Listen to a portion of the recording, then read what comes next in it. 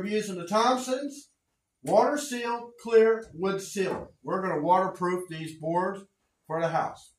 Kind of good because I tell you, I got puddles everywhere, places where I really shouldn't have any. So I poured some of that into this pot, and we got the brush that what we use for the bugs. So let's get started. Got to be someplace, but this is still got to get done.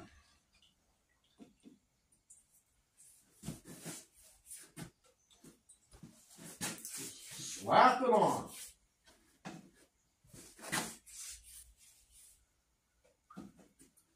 We want it to get soaked in as much as possible. This is something they didn't do in a mobile home to begin with. For the life of me, why they didn't, I don't know. It's just cheap, I guess.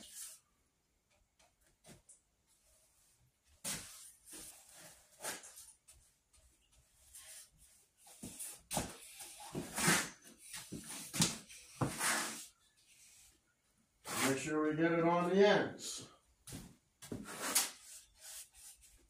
Boy, I tell you, this soaking it right up.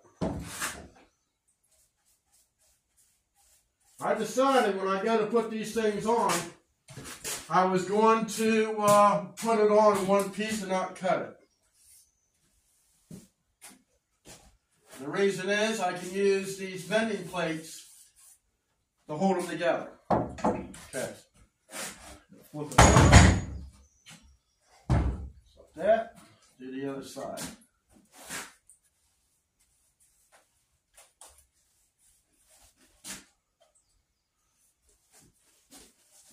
It doesn't matter if it runs down over the sides.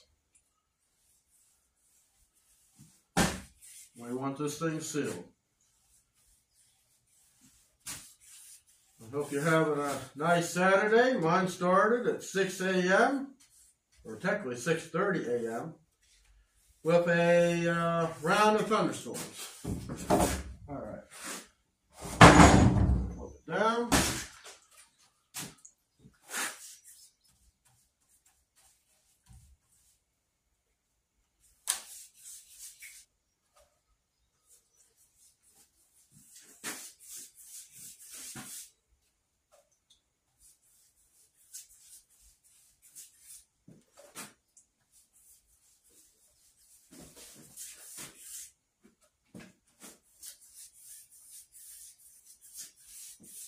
After I get this done,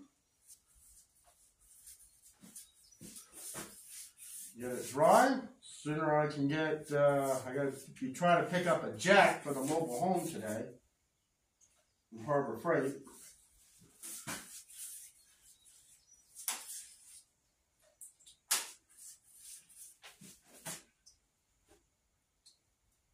Got water dribbling everywhere. Storm was that bad, we didn't want to pass a lot of things on the new roof. Okay, we're going to flip it over.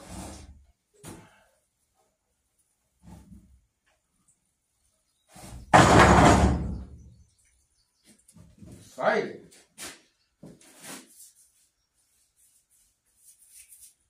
Seeing this in real time.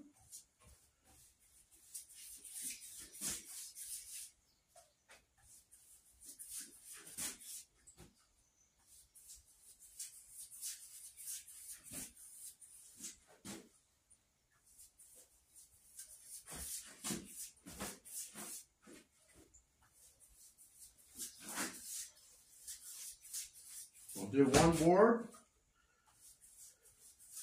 and I'll do the other one off camera, and I'll show you what it looks like when I'm done.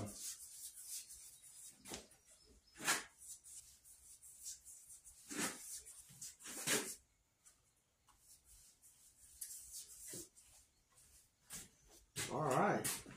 We can get more of this anyways. All right. Got it all down. We're going to turn the fan on and let it dry. So that's it for this video. I'll see you here next time on Lynn's Homestead, where we'll continue on my projects. And I'll show you the jack when it comes. Hopefully they still have it. Don't like the price of it, but the jack I'm looking at will lift 40,000 pounds. That should be more than enough to lift that thing, at least one corner of it. I'll see you next time.